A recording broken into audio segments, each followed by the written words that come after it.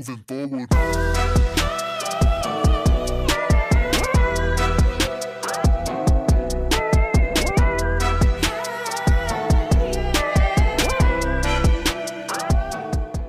Aloha, aloha. How are you? And I guess I'll be the first one to say it for the season, at least on my end.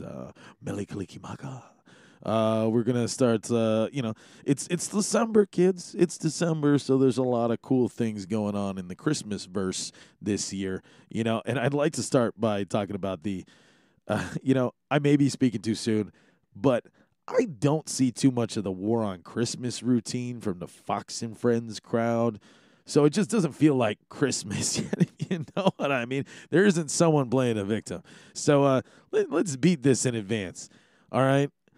In these parts, we say what is respected at everybody's dinner table. So, I'm a classic guy in the sense of when in Rome. So if they say happy holidays, you say it right back. And if they seem like the cool peeps that you could say back yours, you say back yours. It's really, I don't think anything outside of like the mainstream media conversation on the War on Christmas, I don't think is real.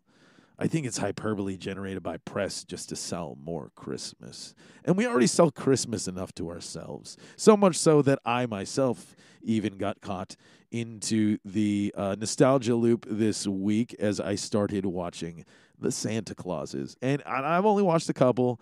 I'll binge some more and have some more for next week. But yeah, 30 years since the last time we saw Tim Allen don the red and white, and the world has changed quite a bit. He's got, more kids. Him and the Mrs. Claus are kind of feeling the retirement years coming, and his magic is disappearing, which is, kind of causing unrest with the elves. I thought that this was a smart way to take it because for a franchise that started on a mantle, I was kind of confused that, like, it didn't get handed off as fast as it did. So if they hand it off to who I think they're handing it off to, it's kind of cool. And I don't know if it's going to be like a, more than one, or I've got speculations. Okay, I've always wanted to write Santa movies, so I've definitely got a few speculations on where this show could go from watching enough and writing enough and being in the industry on this one. So overall, I like the way that it's going. I find it interesting that Disney has loaded just the right lines up for Tim Allen, that he as an actor feels like he's fighting the war on Christmas while he's being a meta dialogue on the war on Christmas, while we're also having a good chuckle that he doesn't get it. I think that's smart, especially for the wider audiences on both the left and the right. This show does a really good job at pulling us back into the middle, and I think that's Santa for Americans is really one of the last few middle grounds we have. So if we can get rid of the war on Christmas self-victimizing routine, like, Christmas could be a lot cooler, I think, at least. So for what I've seen so far, Tim Allen Santa Scott has started losing his powers. He tries getting out of a chimney that he manifested, and he can't undo the diddle that he did. The elves are starting to spy on him. They've reopened the Santa Claus card, and they're investigating all the additional things. And the big thing that comes up is the successes clause. So he has to think about, like, if he's getting tired of being Santa, or if he's got no magic, or maybe handing it off to change the magic spirit in the world, like, now's the time. So I think this is a very interesting thing, because then it really shows Santa as a mythical superpower mantle. Like, it's like Green Lantern, but Santa, And so I like this in the sense that, like, the hat gets handed off and the mantle moves on. I mean, I guess to a sense the power could help that person live forever if they could be the best Santa.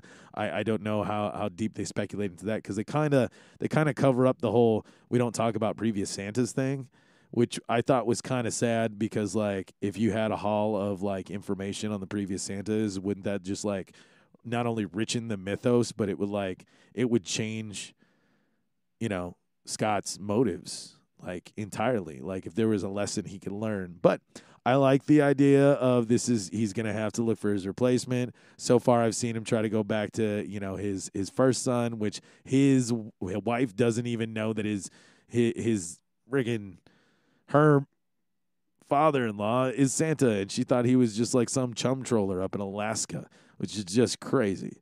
So like him saying no to that, and then the younger kids being like, I like the North Pole, but do I have to be Santa? So it's very interesting, and I like the fact that like the North Pole is such a weird experience to raise kids in, that one kid is escaping into VR just so he could like feel what it's like to walk a dog or mail something. So I mean, it really is like, I mean, it's kind of a good like touch on like we've all been trapped in our house for COVID for a couple of years, and this is the weirdness that our kids became. So I think a lot of us understand these behaviors that these kids have, because our kids have them too right now. But definitely looking to see how this develops with his potential Santa. We as I've seen so far, Cal Penn gets offered to go to the North Pole with his daughter. I like this idea. I think he really is like the next generation Tim Allen if he's played right. So, and more. So I will continue to watch. That's on Disney Plus. It's getting pretty good, and I expect it to get better.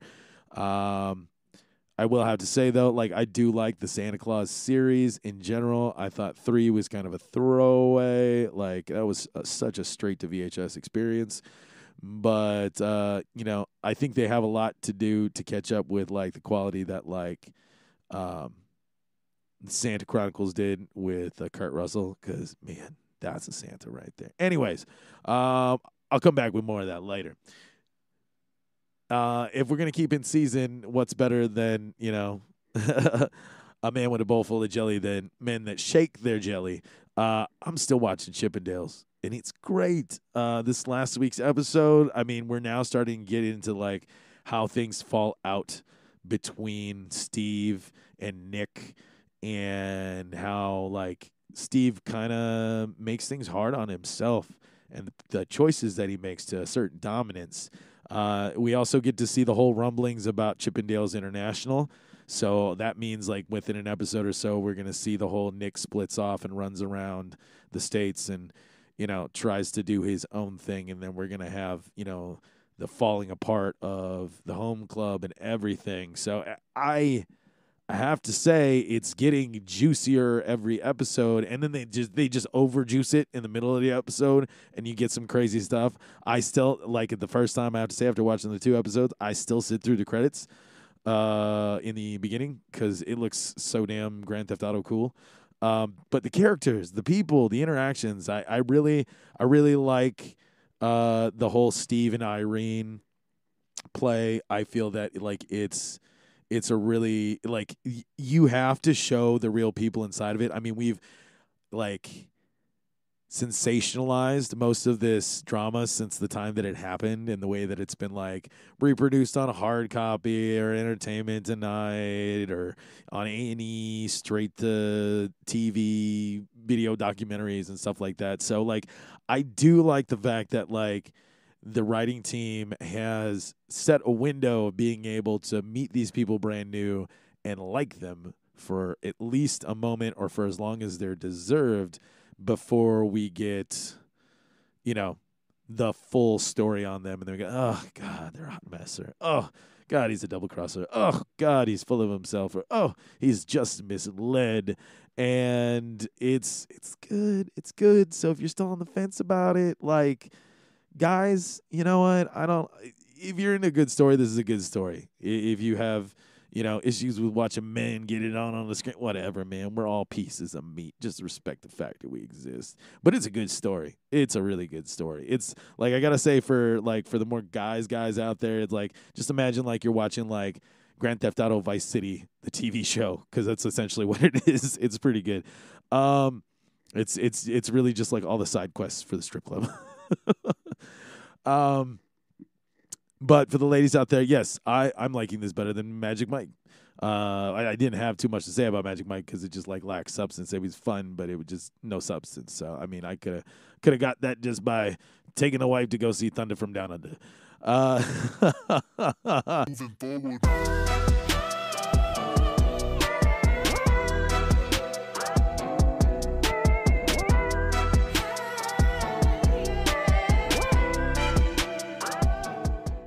We live in a fast-paced world where many people are too busy to sit down and read books or news articles. But thanks to Newsly, you can now listen to the news you wish you had the time to read. By utilizing AI technology, a natural human voice reads you the news, helping you grasp the information faster and more efficiently. Newsly provides the latest news updates 24/7, letting you browse articles from topics you choose. It even has podcasts, including ours. And listeners of Rabbit Holes can get their first 30 days of premium for free, allowing you to enjoy an ad-free experience by using the special promo code in our episode description.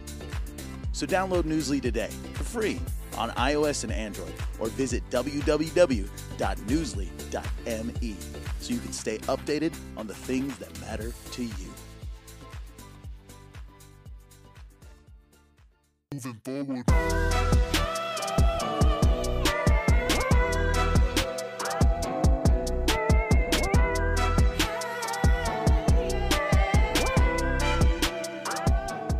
But what I will be taking myself to see, I haven't gotten to it yet because there's just not enough time in the world.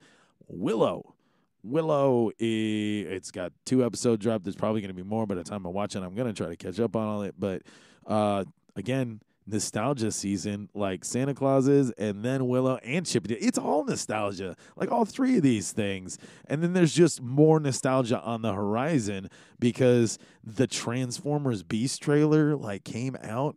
And that was just, I haven't been excited about one since the first one disappointed me.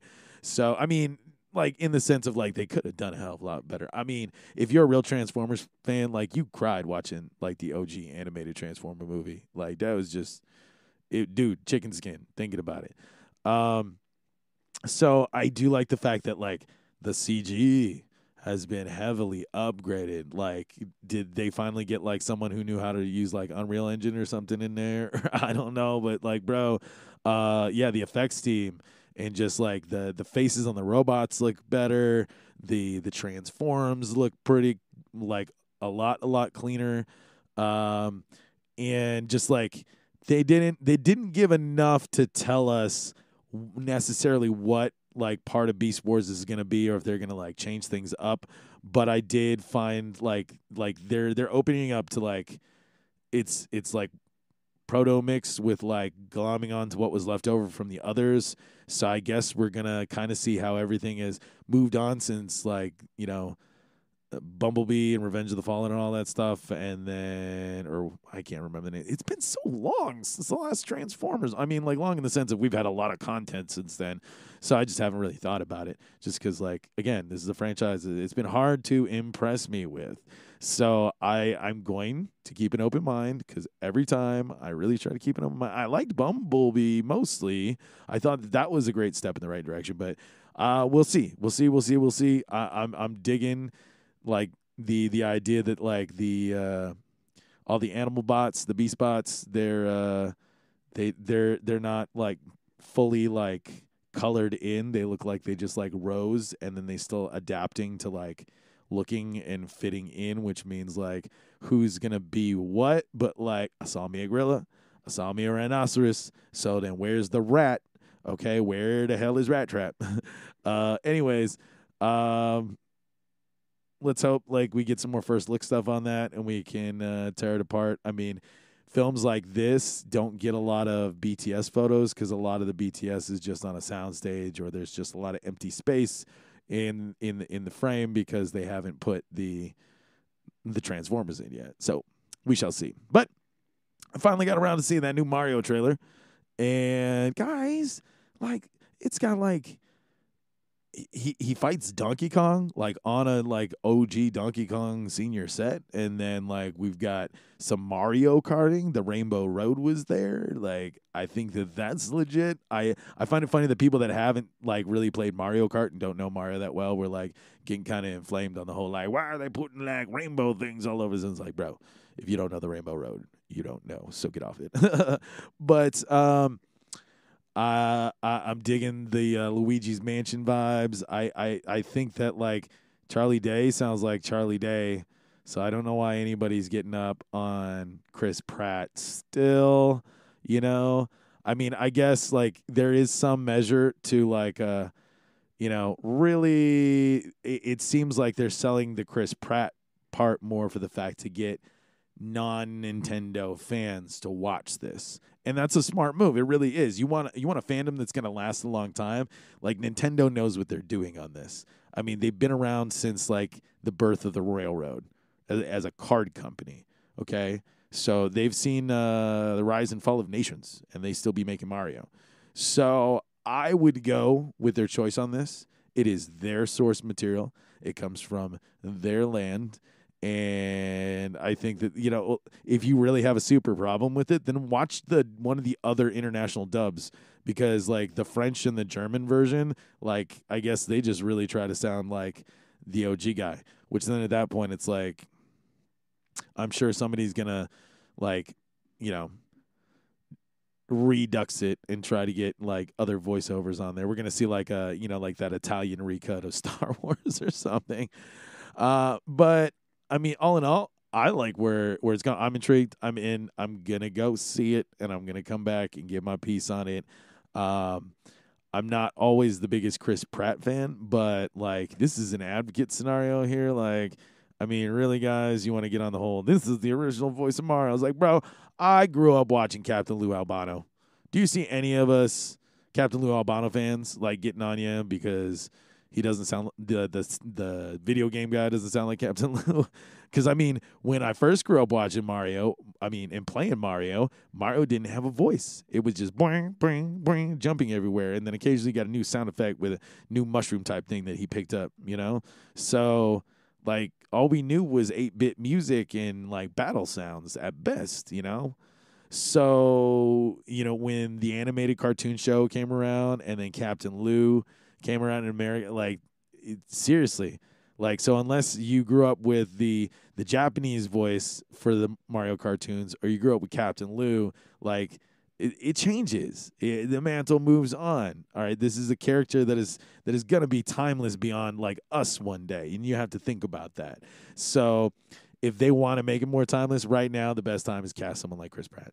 All right, and I think it's going to work opposite like the rest of the cast, and the rest of the cast really is chosen. If you look at it, these are all the best of what they think is going to smash a central appeal for across the board. That way, you're getting more than just the video game audience or just the Mario audience itself. It's going to transcend the pop culture and be from the people and the other things they're connected from. Because how many people haven't thought about playing Mario ever in their life? I mean, some of us would just be like, "What? You've never played Mario?" But like, it's true. Not everybody has access to video games or wants to play video games or thinks it's worth their time. So I think that the American dub and that's kind of the way that I'm looking at it is this is an animated film. So if we really wanted to get all like, animation fan on this is just the American dub. So if you feel like it's not going to be cool enough watching the American dub, then be an elitist like the rest of us and watch it in a different dub. I'm probably, when it comes out digitally, I will consider watching it in at least French, and then probably like if there's like a Spanish dialect or something in there, probably that too, just to see if there's enough like routine change. I always like the fact that like some colloquialisms change in dubs, just because you can't say the same thing. Like, let the cat out of the bag is something that like anybody knows, but then like, you really gummed it up, Jimmy, and that's like exclusive to like 6 guys in Indiana. Like nobody's gonna know. So I think that's always cool to look out for in dubs, and you should too. Last of the trailers though, again, more nostalgia. This is not balls, guys. We're finally getting Indiana Jones 5. The trailer has dropped, and dude. The de-aging software looks as good as it was promised. So that, thank God they didn't make Harrison Ford look like a liar, which is going to be great considering like with all the speculation on him being Red Hulk, like he's just going to look 10 times cooler later in the MCU. But We've got a lot of iconic scenes from American history strewn about in the trailer. We've got the biggest thing to me, John Rhys Davies Sala is back. So like just wow, like and then we've got Indiana Jones's goddaughter, which I'm assuming from everything said from everyone that this is looking like Marcus Brody's granddaughter. So, which then makes sense that like we've at least got Sala because Sala is part of the equation for Brody, and so at least to see him around for a bit is going to be cool. We're going to see scenes in the past. So, like speaking of that de-aging thing, like it kind of looks like we're going to get to see like pieces from like in between the other movies or something from one of the other movies that we hadn't seen. So, like, I think that that's pretty cool. I think that this is really going to change people's feelings towards the franchise after the last one, and probably get everybody a lot more excited, especially with the way that, like, Empire Magazine's been covering it, and, like, we're getting all these little baits. Like, I think Disney learned their lesson on the last one. But in its defense, I have to say, for any of you guys who've, like, watched any of, like, the Young Indiana Jones or, like, read any of the non-canon or played the LucasArts games, like the idea of running the aliens is not so far-fetched when, like, you know, there was a point-and-click game where you could go to Atlantis for, you know, Indiana Jones and the Fate of Atlantis. And then, like, Infernal Machine. And then, like, dude, they're just, like, Indy could go a lot of ways. I think it's funny that it's really all just defaulted back on, like, I fight Nazis after, like, relics from the Bible or something, but like I really think that like it could diversify more. I mean, the name of this Dial of Destiny, so like I mean they said it doesn't have anything to do with time travel, but like does it have anything to do with like it's like is it integral to like the fate of the world, or is it like does the device like undo things? Like I mean, cuz like Dial of Destiny, like I mean, what do you guys gather from that? I don't know. Like, tell me in the comment section. I'll probably bring this up more later, but thanks for coming on the fun. But thanks for coming on the ride today, and we'll catch up more later when we talk Maui Weekly and more into next week. But until then, TTFN, love y'all. Aloha.